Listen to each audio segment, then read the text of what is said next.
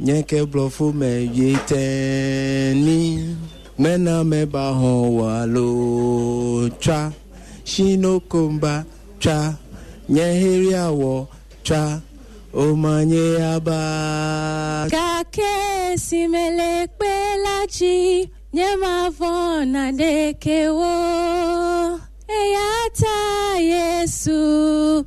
Enye kwebajala. Ebe sisirimum taburumoma iya zawaya. Mese iya zawaya.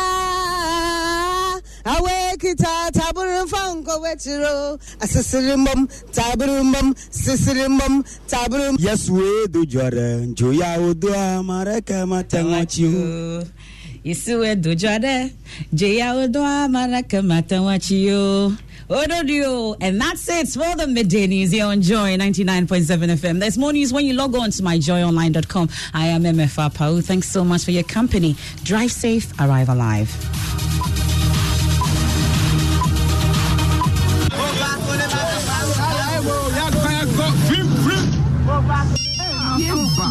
What kind of phone is this? Hey, Joe, enjoy the coloring to have a run new year. Chance not for you. Go be upgraded. Shasuna dial *120*1#. Nabeka MTN will level program. Free and Yakopim, every Busumi in a year. Would your Kosuna use with MTN number? Do more. Now it's me a winnie. One of the 20,000 iPro Amber 5S phones. Cafe door. Bob, come on. Test it. Now for Chama Monica. Agbena. Kaise Ubechenu Rintono. Samosaka iPro Amber 5S phone. MTN will level program. New year, new phone, new ringtone. We are good together. We're there for you everywhere you go. It's a new day. Are you ready to make a change? A new partner to journey your way, to explore the things you never imagined. You're ahead of the race. Committed to you. A partner for life, yeah. No matter the problem, we'll brighten your day, transform your life now. Cowbank, forward together. Cowbank, forward together. Here are the nominees for 3 Music Awards 2020. Music Man of the Year, Kelvin Boyd. Right now, don't tell me nothing. Kelvin Boy, I do my thing. Crazy Arthur. Living now with never well I bed and yeah with chicken. I'm putting my people on my religion. I level up shit on all my competition ambition. Maybe that link would be missing if I ever shoot my shot to position. From a year. We better miss my friend you. Stone Boy.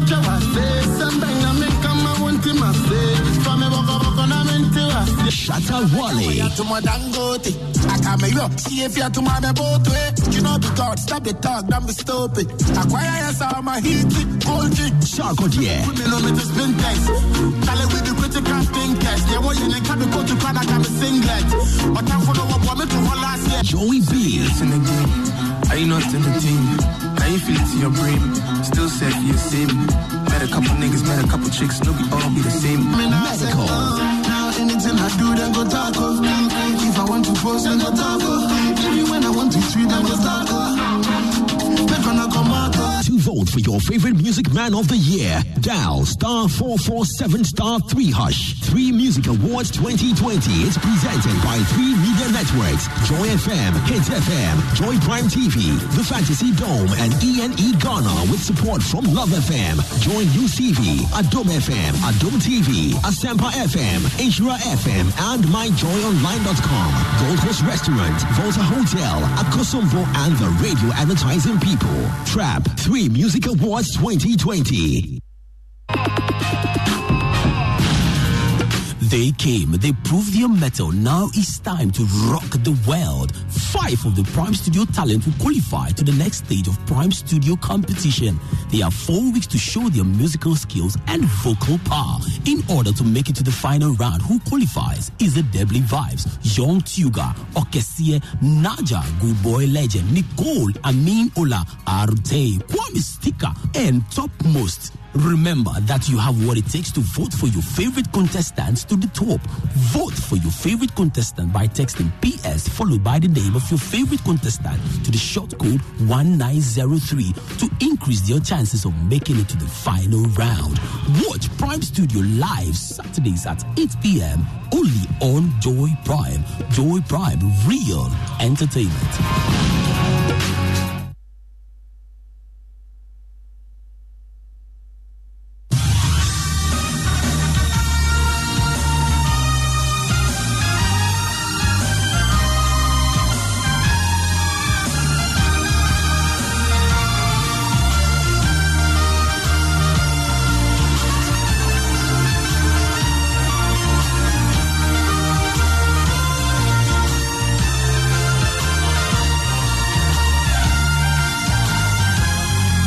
Bringing hope to many around the globe, transforming lives into legacies. Living Word with Pastor Mensa Otabil.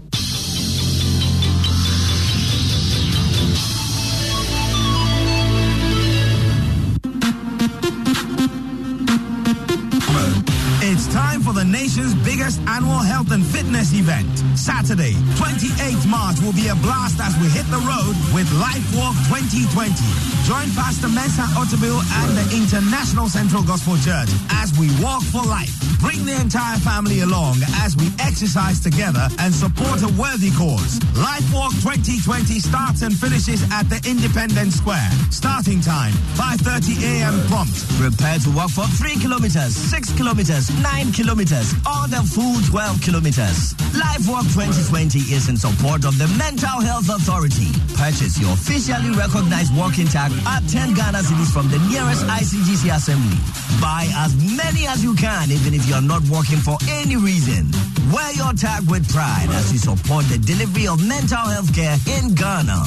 Life Walk 2020, supporting mental health in Ghana.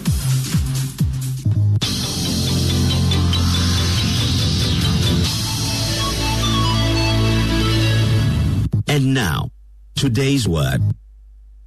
I'm continuing my message that I have titled Talents, Work, and Profit.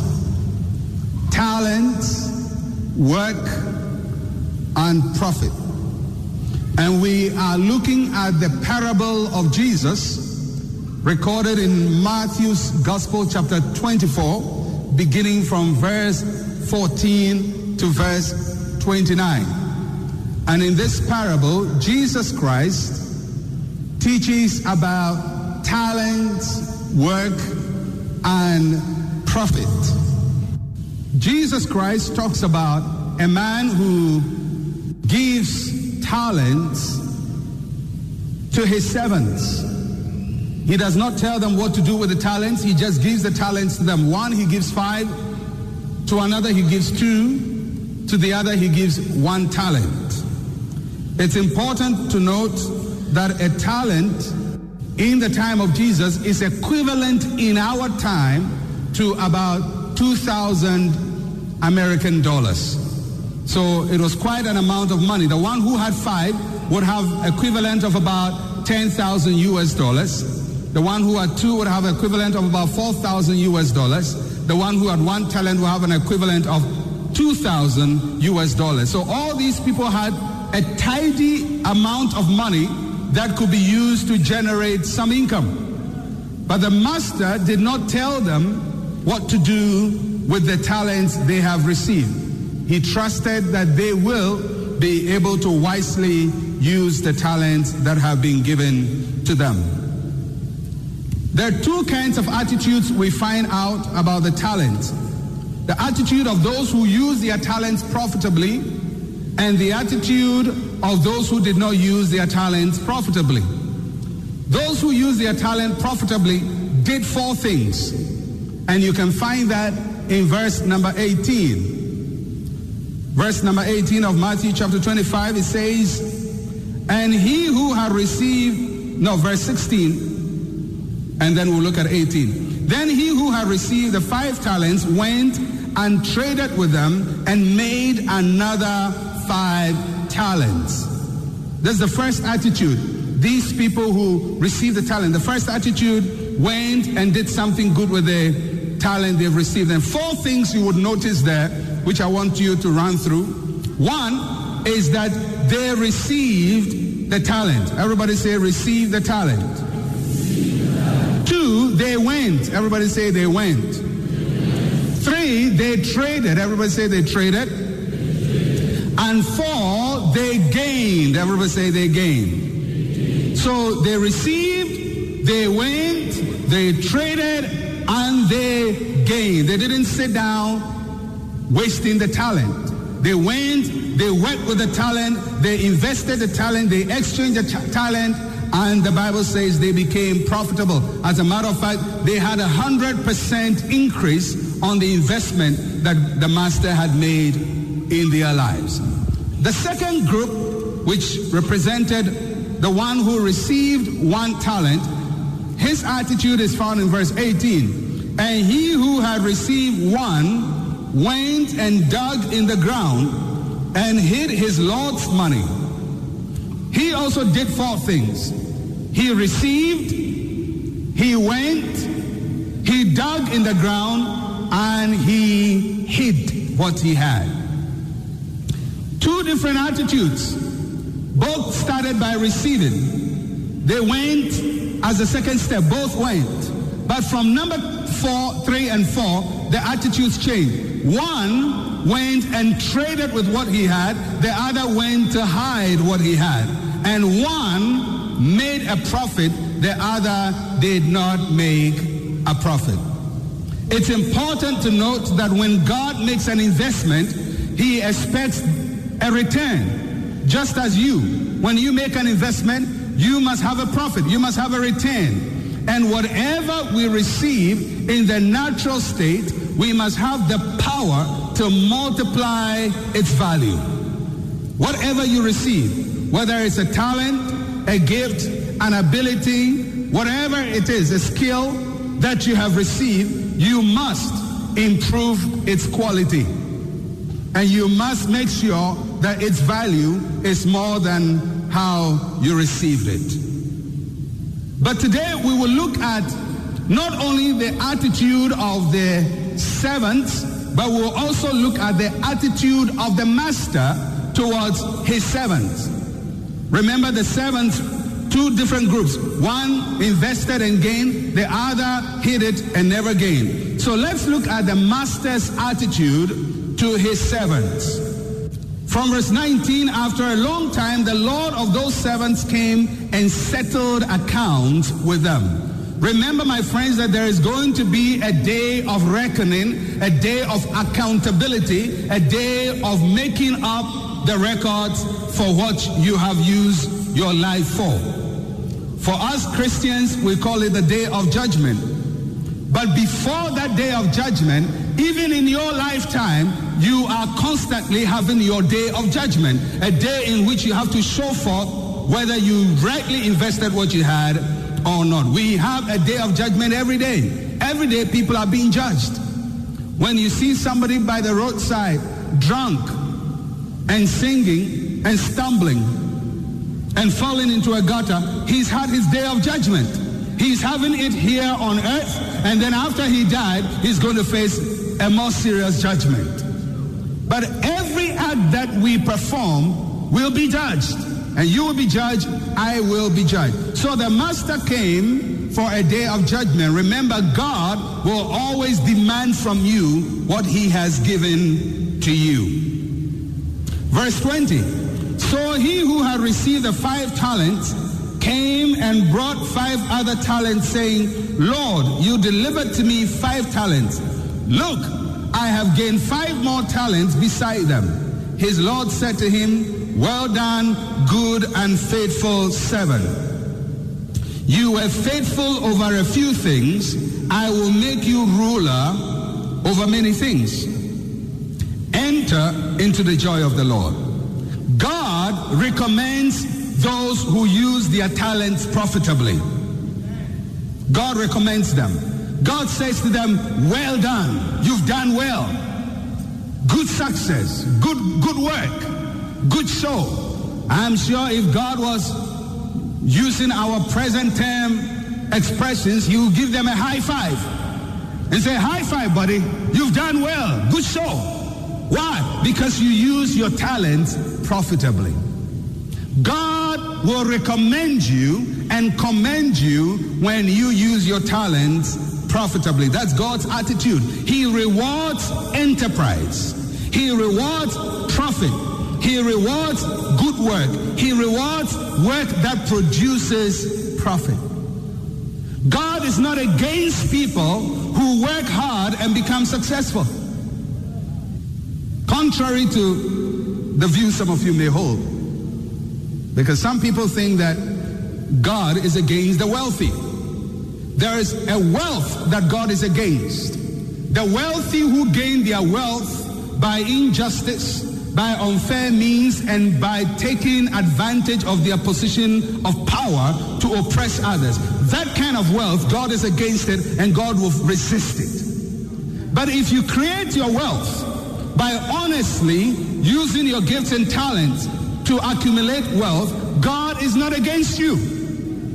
And God will not punish you because you ride a good car as a result of your hard work. That's why you cannot be envious of that person who's worked hard and is living well. Because you see, people are where they are because that's where they wanted to be. Oh yeah? Everyone is where he is because that's what you've chosen to be. Human beings are not victims of circumstances. Human beings are products of choices. You don't become who you are because circumstances made you so. You become who you are because of choices that have been made. Either choices you made yourself or choices that were made on your behalf. And for your information, by the age of 12, you should be able to make your own choices. Your parents may not have made good choices for you, but you can make good choices for yourself. Remember Jesus Christ. His parents made a choice one day to go to Jerusalem. And they took him along to Jerusalem. Jesus was 12 years old. And they made a choice to go back. And Jesus chose not to go back. He went to the temple and started getting busy about his mission, talking to people about God. His parents were worried. They went to look out for him and said, why did you keep us worried? The answer of Jesus was very important, and all of us should note that answer.